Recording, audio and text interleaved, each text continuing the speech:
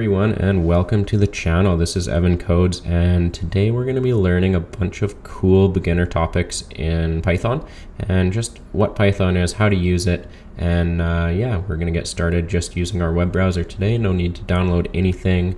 It's super simple and great to start. Log into your Google account or create your Gmail account if you haven't already.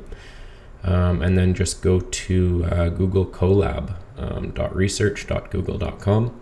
I'll throw the link down in the description, but it's pretty easy to get to. It just saves these little code segments we're going to work with into your Google Drive, so they're really easily accessible. So we're just going to start out by creating a new file. So I already have, but we call these notebooks. So it's going to be a new notebook here, and once you're in the notebook, you kind of have the same options as you do for like a Word doc in your Google Drive. So you can rename it. So let's call this my notebook. So once you've named your file, it will automatically save for you here. And there's essentially two fields you can put in here. You can either do code or text. So let's start out with some text, and whatever you type in the left side here will kind of pop up on the right side, and this is what it's gonna look like to you afterwards. So this is an example, and you can double click to get out of that. So this is how kind of a text box looks like, and you can click on that text box, move it up to the top, move it around. So now this is a code block. Just to create a code block, you're just going to hover over here and click code, and we're just going to get started. So pretty much the most basic thing that you always want to start with when coding is just by printing out a hello world statement. So printing is just how you get some feedback from your code to the user or yourself. So to do that, print, and strings are, any text that you want, put these in quotes. So hello world. And if you just click the run, it's going to run this line of code and give you some output below. When you first jump in, it is a little bit slow, especially if you're loading libraries or things like that. But yeah, a couple seconds, here we go, hello world. So there, we've completed our first coding program. Let's continue, and we can kind of see what else we can do here. So I'm just going to keep making separate little blocks. And the big thing with the blocks here is that they just kind of work with each other. So if something is defined in a previous block, the next block also has access to it. Not even if it's the next block, it doesn't really matter what order they are, as long as it's compiled previously to running your new code. So for example, I can make a variable called a, give it a value of 5. If I run this, we've stored a into the program. So now down here, I can make another variable b, say that equals to 3, and then another one c, that is equal to a plus b. And if we run this, it is going to grab the a from above and the b from below. So when we run this, it doesn't give us anything, but we know that the value has been stored into C. So if we want to look at C, we can either just print C and run that. Gives us 8, perfect. So 5 plus 3, good. And if we go down again, with Python or with this Colabs, you don't even really need to use the print to see what's in something. So you can just use C and click, and that will just give us what's in the variable C. Okay, so the next thing we're going to look at quickly is how to make comments in here. So like you've seen before, you can either put a little block of text to give a description, or actually in your code segment, you can start with a hashtag and say something that you might want to just remember, or a quick description about the code. So these lines are not going to be executed. So moving forward, if we want to now look at a conditional statement. So a conditional statement kind of says if some condition, we want to perform some action. So I'll say this is our if statement. So if, let's say A is greater than B, then we want to perform some action. So this is kind of how the if statement is formatted. We can say yes if the action is going to be executed. So we know A is indeed greater than B because A is 5. So if A is greater than B, so we'll execute and we'll print yes. So as you can see, yes is printed, so this worked. But what if we say A is smaller than B? So let's make a new block here. We can copy this code, paste it down into our new block. And now if we say if A is smaller than B, print yes. Here, nothing will print because A is not smaller than B.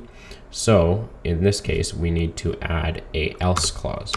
So this will happen if any other condition other than A is smaller than B. So if we say else with a colon as well, we can print yes else. If we execute this, now we will say yes else. So it skips over this and goes to the next.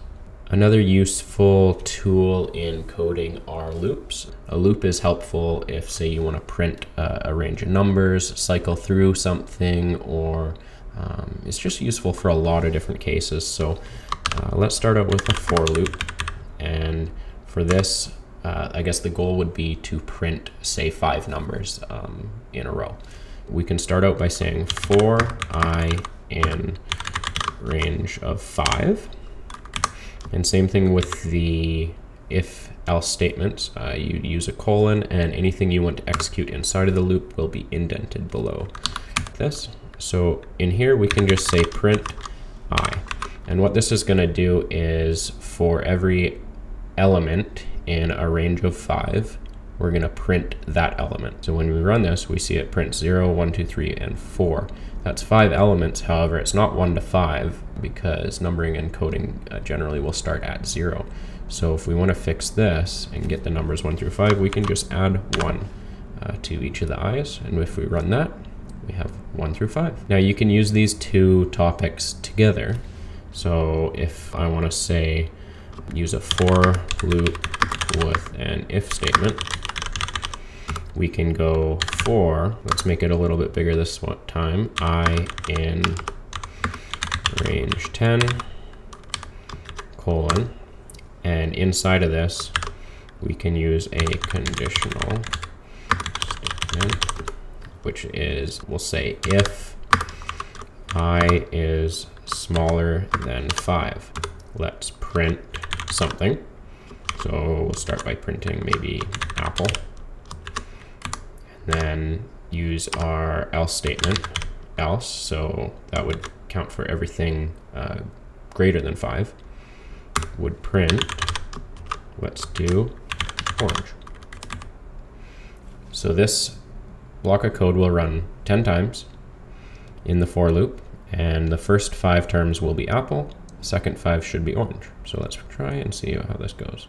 1, 2, 3, 4, 5, 1, 2, 3, 4, 5. There we go. So that's how you can combine these together. Notice that we've indented twice. Everything inside the first indent will be ran inside of the for loop, and everything inside of the second indent will be ran within the if and else statement. The next topic I'd like to go over are using lists.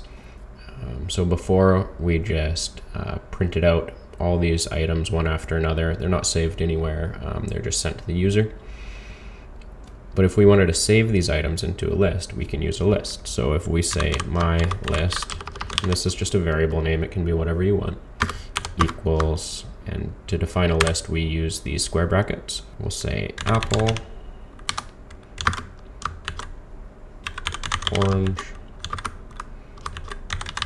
banana. Oops, banana. And this has created a list containing 3 items, apple, orange, and banana. So if I make another block of code and we just say my list, this is going to show us the items in the list. As you can see, apple, orange, banana. To access items in your list, you can refer to them with the same numbering that we learned before with the for loop. So it's going to start at 0. Apple will be 0, orange will be 1, banana will be 2. So if we say want to get the second value of the list, orange, out of here, we would say my list, square brackets, and say 1, because that would be the second item counting from 0, 0, 1. When we run this, it'll return orange. Now to add other items to a list, you can't just say my list 3 equals something, because the list is an object and we need to use methods to add or remove items properly. So you can see this list index is out of range. That means the list is closed after 3 items. If we're trying to add the 4th item, which is index number 3, it won't allow it. So what we need to do instead is say my list dot append, and then in brackets we can add what if we add a kiwi. When we run this, you can see it worked. And if we run my list again, we can just run it up here. We can see the list now has kiwi in it. If we want to add multiple items, we can say my list dot extend, and here we can add another array of anything we want. So lists can be of the same type, of different types. So if we wanted to just add a bunch of numbers into this list, we can say 1, 2, 3, 4, and add this. It will extend the list and add anything in here onto the back of it. So if we run the list again, it'll have our fruit plus 4 numbers. The cool thing with objects, so anything that essentially you have a period afterward, is you can just type that object name and put your period, and you can see what functions they have included. So if I wanted to clear the list, I could just click clear, add my brackets to it because it's a function, run it. If I run my list again, now it's empty. So that's how we can save some items. You can use these lists inside of loops. You can use these lists with conditional statements. It's a really powerful tool to get you started with coding. So this is where we're going to end today.